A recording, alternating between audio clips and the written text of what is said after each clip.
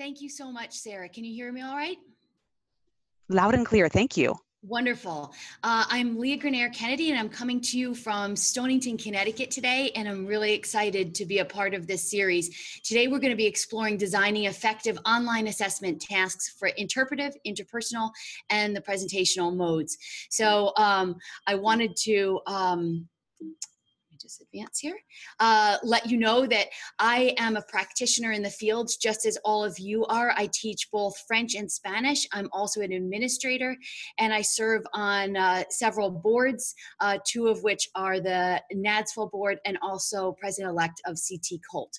So I'm very much in the practitioner side of your world.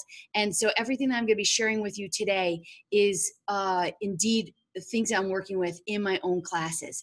So before we go any further, I'd like to thank the NFLRC for all the contributions that you make to our field.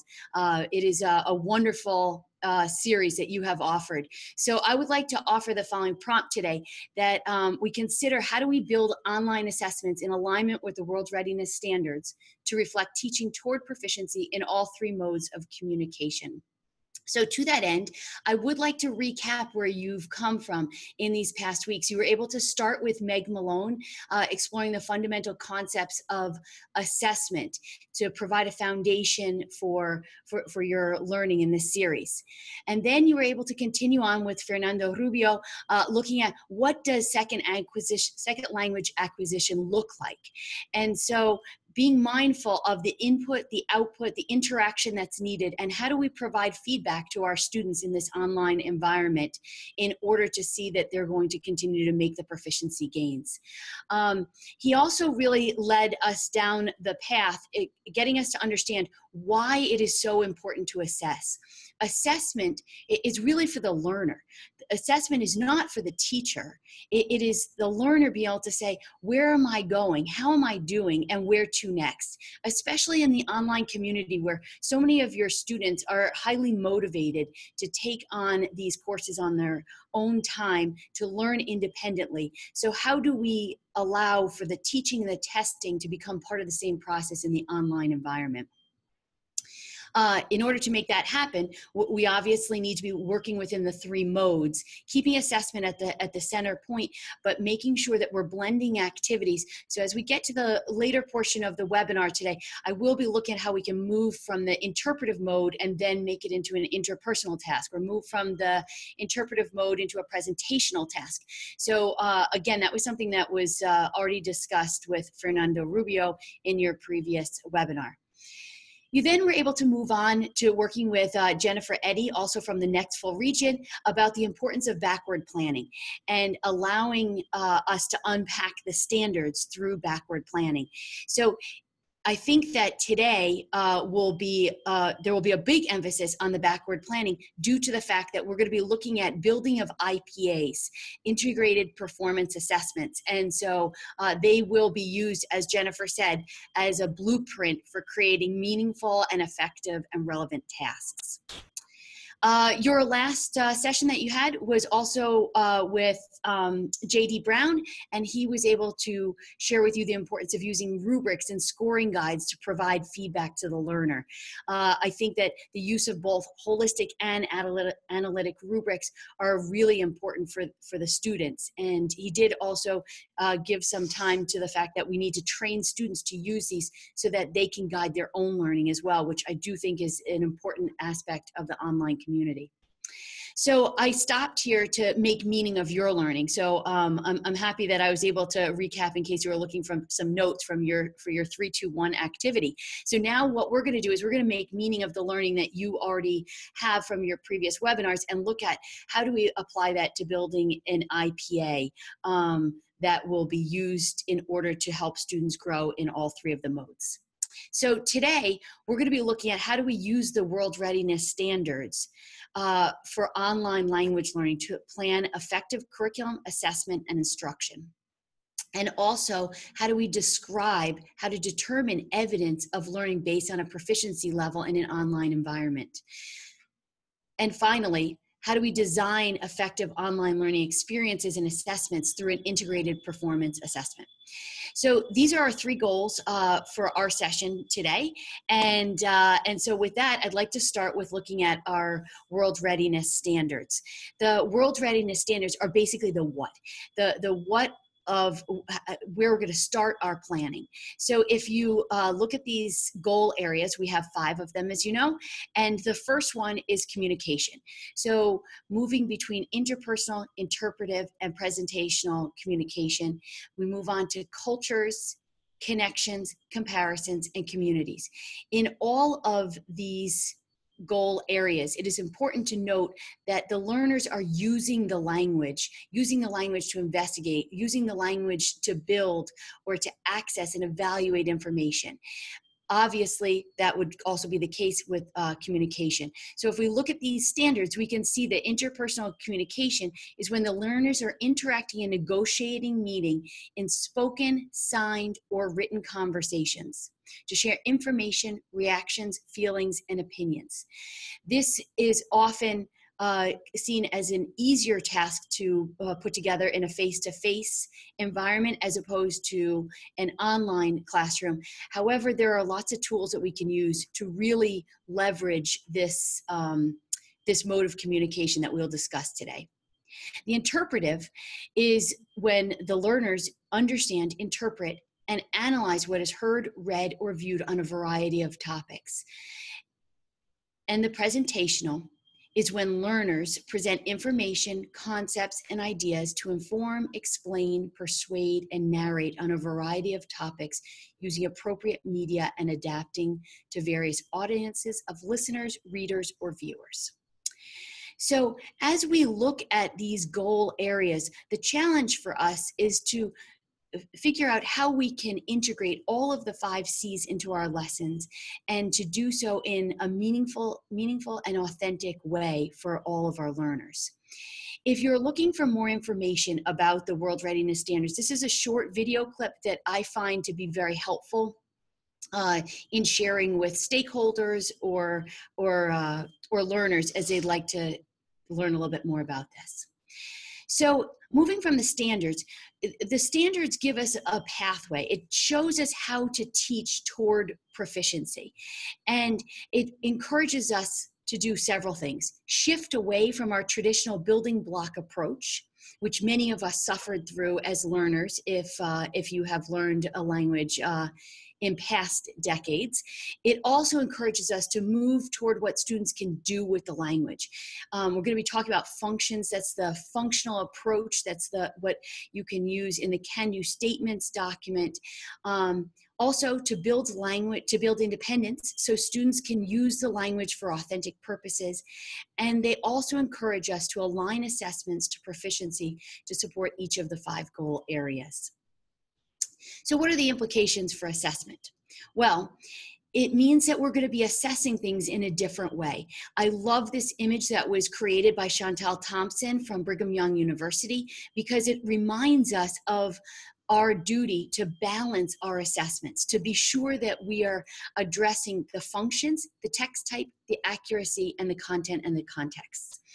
So as we look at this image of the tree, we see that the trunk is the sturdy, the important part of the tree, the strength of the tree, and that is the functions. So as we look at how we can build the competence of our learners, it's about increasing the number of functions that they can do. So what are functions? Well, there are a variety of them that we can do at all proficiency levels, and they will be done with increased degrees of competence as they gain in the text type and they gain in the ability to express themselves in extended discourse. So these are some of the functions that we can be looking at. As we're assessing them, it is important to make sure that our assessments and our instruction are also both driven by the functions. So looking at what we're designing for our daily formative assessments and for our summative assessments, we really want to be focused on the functions first. So as Fernando Rubio said, the assessment is really for the student to be able to understand where to next. So it is really important that this language is shared with the students, so that the students have a sense of how well the learner is meeting the goals. How are we making teaching and testing all part of the same process? How can the students set goals to move up the proficiency scale? When the students understand the world's readiness standards, when the students understand the proficiency levels, they are equipped with the language needed to be able to set goals for assessment in order to continue their growth. That is part of giving them the roadmap of helping them to understand where to next. One of the ways that we can empower students is by giving them the can-do statements. They're currently being revised and the new version is expected out anytime now. So I would encourage you to give those statements to students so that students can start to have ownership of their learning and ownership of the functions that they would like to be able to have as a language learner. I use them with my students on a regular basis. As you can see here, this is a copy from last year where students would check off indicators showing their growth in each of the different modes at different points during the year. And then at the bottom of the second page, you can see that they're setting goals based on the next sub-level of proficiency in order to determine where they would like to go next.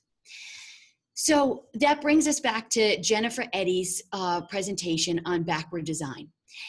Any good instruction is going to work with the backward design model and be able to give us a real chance to focus on what are our desired end results. Then we're going to stop and look at what is the acceptable evidence to show that the learners have met those results. And then we're going to plan the learning experiences in the instruction.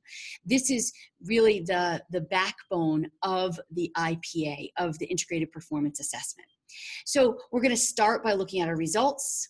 Then we're going to be moving on to evidence. How do you know?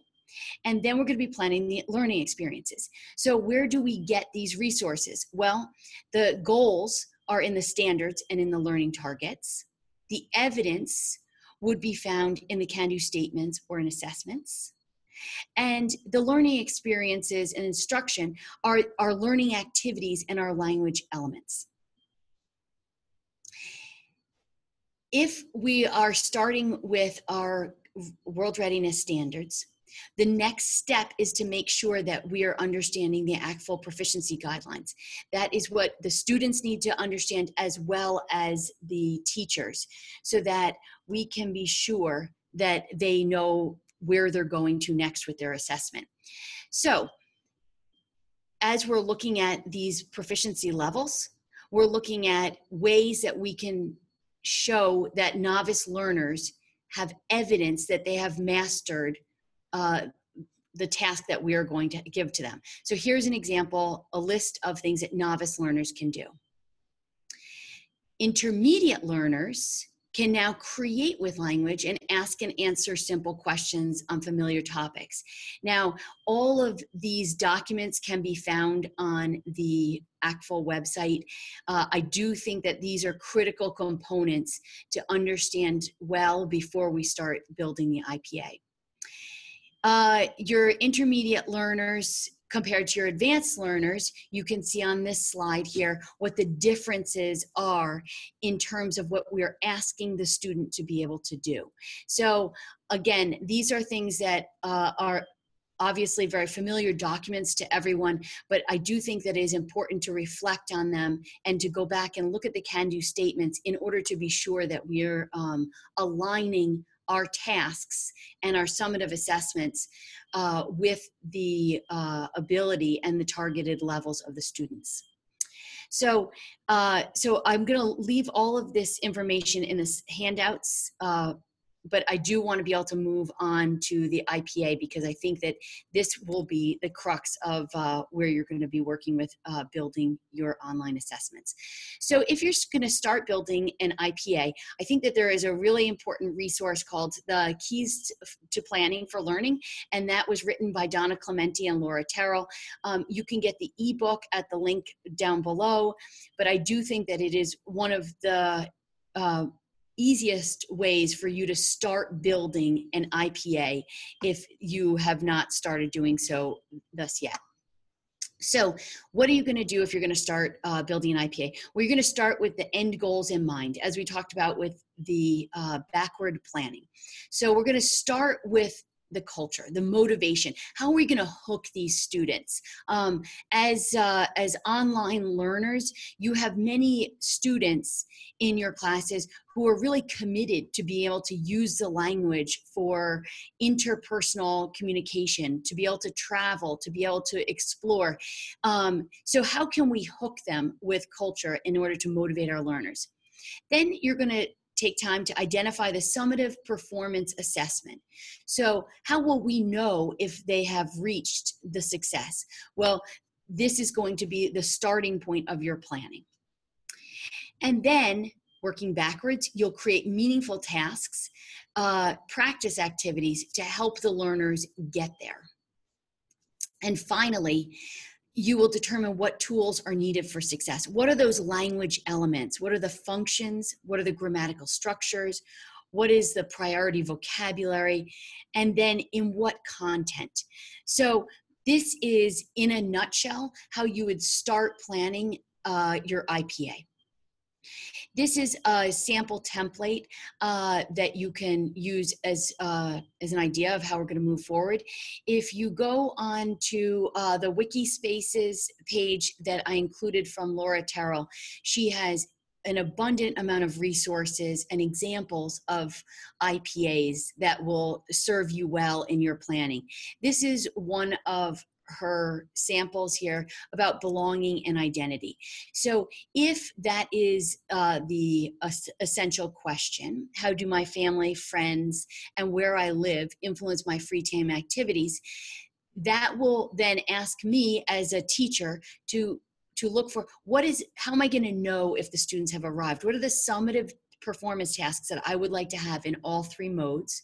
What are the can-do statements that are related to those summative performance tasks? And then, as you can see at the bottom part, what are the supporting functions, the structures or grammar that you would need, and also the priority vocabulary. And so for any of you who may be graduates of high school from 20, 30, or even 40 years ago, you may remember that this paradigm was completely switched. We started with our grammar and vocabulary lists, and the entire model was the opposite of what you see here. So you're going to start first with your essential question. That is the leading with the culture, hooking the learners with the engaging essential question and theme that Jennifer Eddy explained so clearly in her webinar. It will then obviously be that the language will follow. We're going to give them opportunities in all three modes to grow their language in order to support the essential question and theme of the culture. So as you can see here, you're going to start with a blank summative performance task, and then start to identify in all three modes what it is that you would like to have the students do to answer the question, how do my family, friends, and where I live influence my free time activities?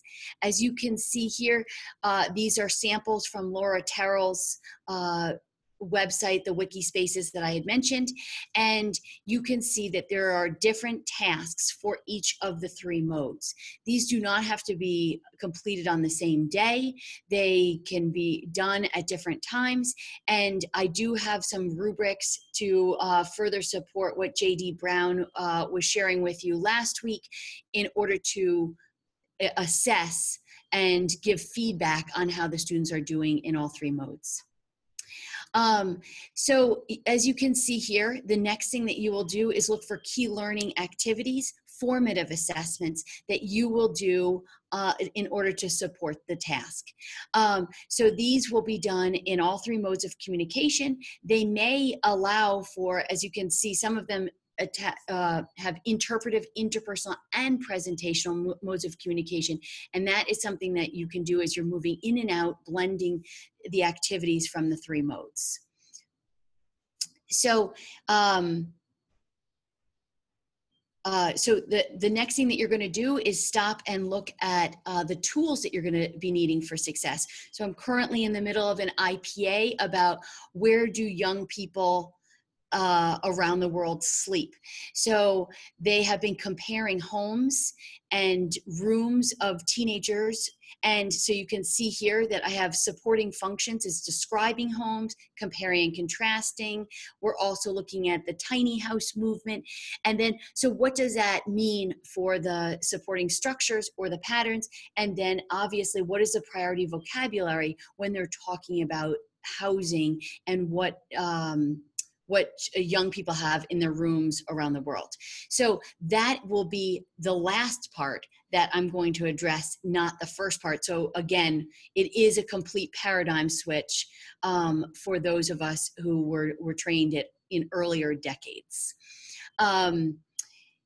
So as you can see here, I'm going back to sharing with you the example from Laura Terrell. You can see that she's listed functions of asking and responding to questions, expressing likes and dislikes. Again, the functions are driving the instruction because that is the measure of a language learner.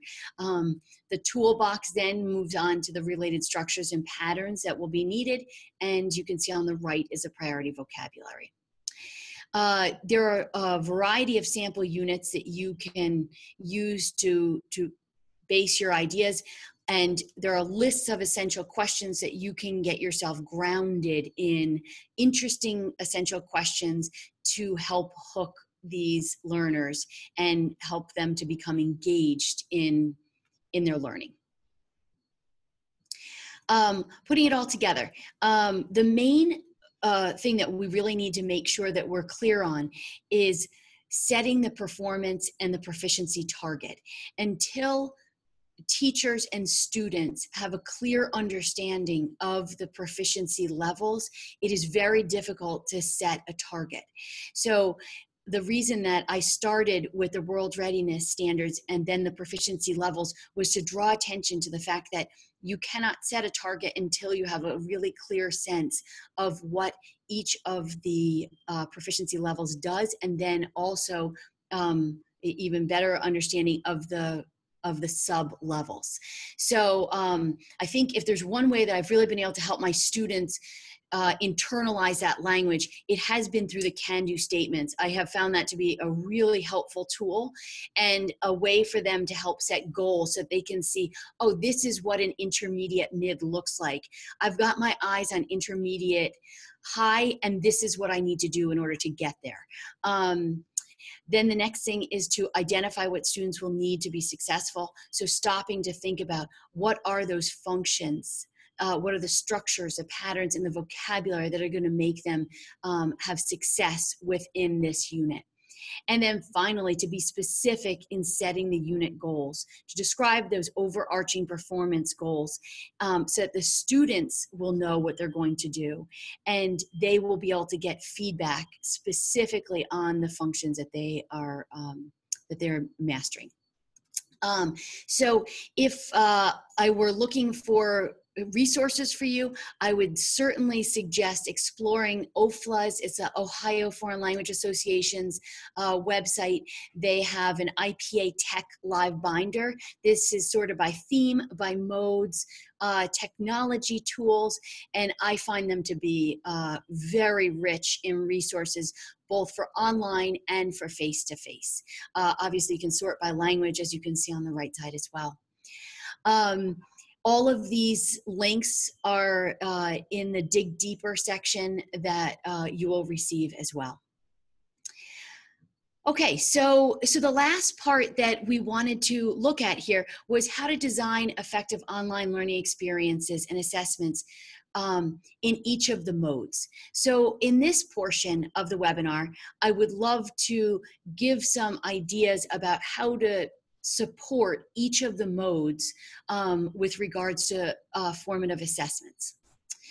The first mode is interpersonal, and I think we really need to stop and spend a little bit of extra time on interpersonal when it comes to the online learning environment. It does pose a definite challenges, as Fernando Rubio addressed in his webinar.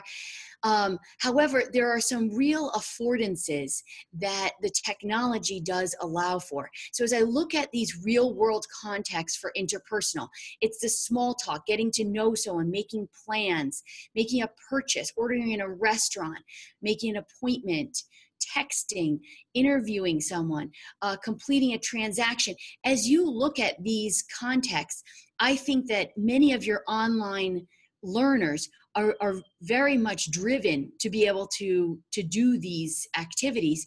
And as part of the reason why they're taking time to do their courses online, maybe in addition to a job that they're already doing, in order to be able to do this for business or work or their career. So as we look at this list, some of these things are much easier in a face-to-face class. However, there are plenty of them that are easily done through technology. So let's take a look here. One thing that I think helps the interpersonal mode is using graphic organizers. If you go to the Carla website, you will find an abundance of graphic organizers. This is just a screenshot of the top 5 graphic organizers available, but there are many graphic organizers. And in order to go back to this real world context, in order to do some of these things, it does help if they're using a graphic organizer to start organizing their thoughts before entering into the interpersonal activity. So it is basically the preparation for a conversation that that can actually help them to get through some of those tasks. So I would encourage using graphic organizers for some of your interpersonal activities. I also do a lot of YouTube clips. I upload them to Google Classroom. I will upload them with a Google Doc, having the students do a prompt about something that they learned in the interpretive mode. So here's one where they're looking at different places to visit and then why. So whatever the video clip is, it's easy to put the students into partners and then have them discuss where are the destinations that you would like to visit, or after viewing this video, what was your learning? What is your opinion? Going into a persuasive piece or what have you. So here are some of the ways that I use it. I do have completed graphic organizers, and then I have them upload and share them with me to show me what their learning is as they're getting the main ideas, as they're listening to the recordings. I may also say, for another interpersonal activity, submit a voice recording of a partner conversation. I do this sometimes in class, and so the class ones, it's pretty easy with a voice memo, but online, it could be through Skype, it could be through Google Hangouts, where they record a conversation and then they can submit that, or they could do a paired video conversation. So depending on what my goal is for collecting the evidence, there are lots of ways that I can allow the students to have that interpersonal experience in a way that is meaningful, but it's also in a way that I can get them to change their partners, which is of utmost importance when you're in the online community, because it helps reduce the isolation that students feel. There are lots of samples here to show you a variety of interpersonal tasks. As you can see, they're sorted by novice, intermediate, high to advanced. And so you can see that the functions are clearly described, and the ability to which they are using those functions will continue to grow as they move up.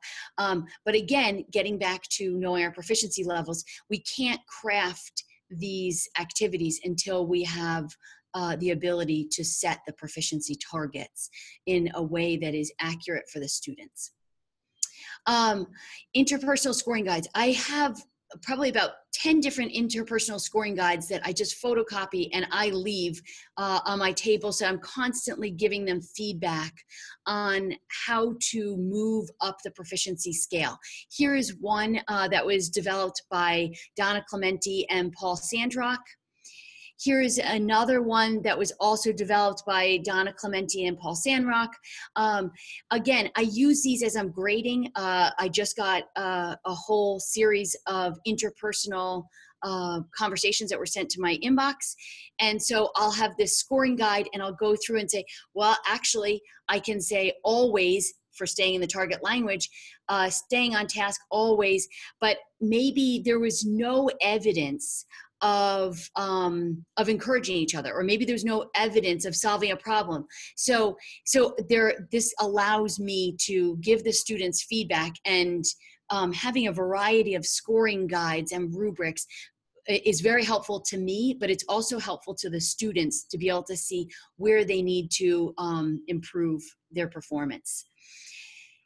Moving on to presentational mode, we want to go back to that real world context again. As you can see from this list, there are lots of opportunities here that would really lend themselves to the online classroom. So the question is, how do we do this in a way that is engaging, based on authentic resources, and allows for students to elaborate and to be able to move to the next sub-level of proficiency. So here are some examples of presentational tasks. You can see on the left is the function to persuade, to explain or inform, to narrate. And here's what it looks like at the novice level, the intermediate level, and the advanced level. And I included these so that you would have a variety of tasks to lean back on.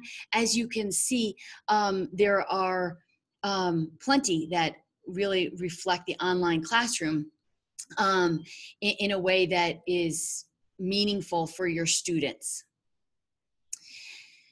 Looking at the interpretive task, the question with the interpretive task is to look at the authentic sources. That is, I would say, a real strength in the online classroom, because that is where we're going to get most of our authentic resources.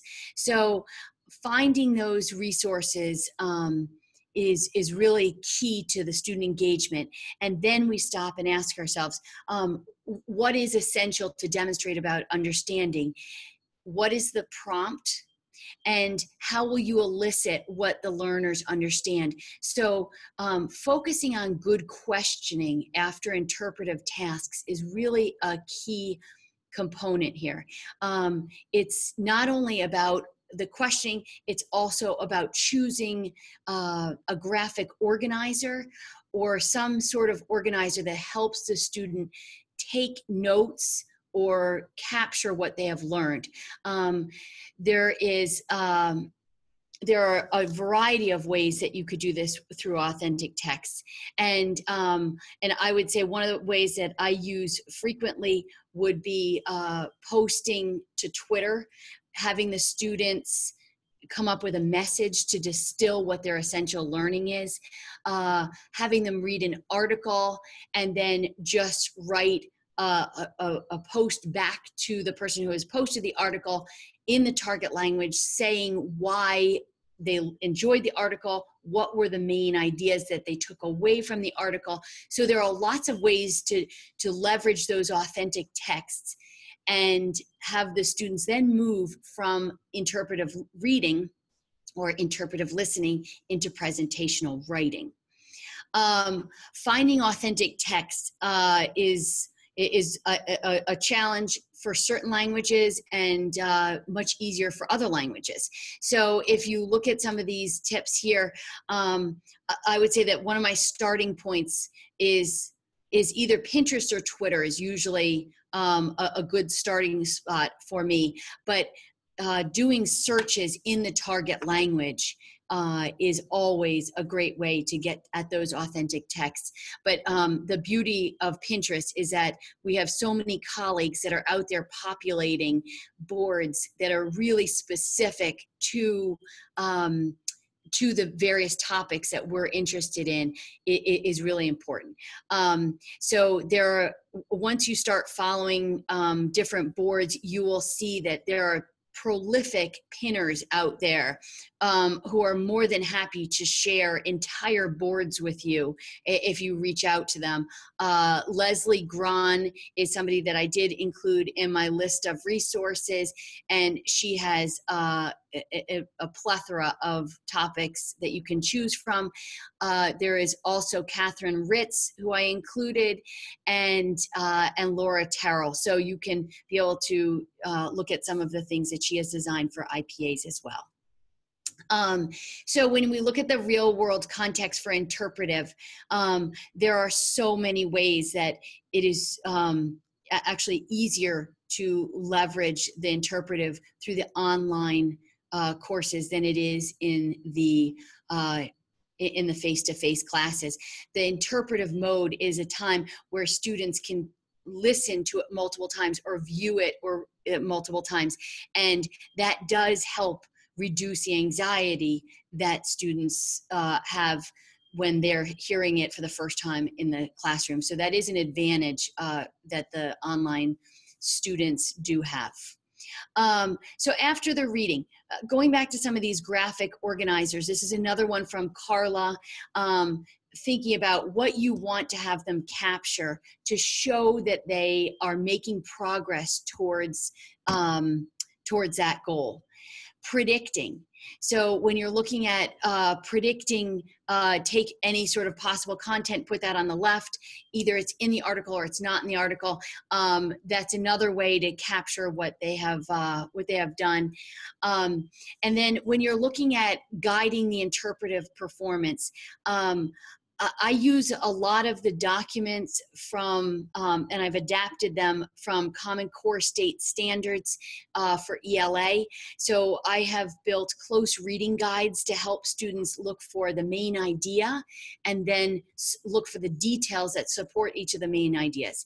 Look for textual evidence to be able to understand the article. Share documents. That's a great way to get students to comment on each other's understanding. So for example, if you have a jigsaw document that you share with the classes, when the students read the article, they can each put their ideas about what they learned, or they could read 3 different articles on the same topic, and then they each share the main ideas from the document. And so the peers are able to support one another by adding to that. Graphic organizers is something that I keep coming back to because I think that they're varying the graphic organizers and the uses of them is a really important way to get students to keep making meaning. And then finally, digital gallery walks. So the gallery walk that we would do at a conference or in a classroom where the students physically move about the room, adding to a poster paper, you can do the same thing for a digital gallery walk and allow students to make comments on different aspects of the learning. I am speaking to you from the perspective of a teacher who is working each day to design lessons that will engage the students. So I am happy to answer questions and also to share more resources. I am pinning a good amount on Pinterest. I'm also building my network through Twitter, which I cannot emphasize enough to all of you out there. That is where we can all get so many resources from each other and really share that creative burden of designing things that will really engage our students. So with that being said, I am more than happy to answer questions now, and I thank you all for attending today.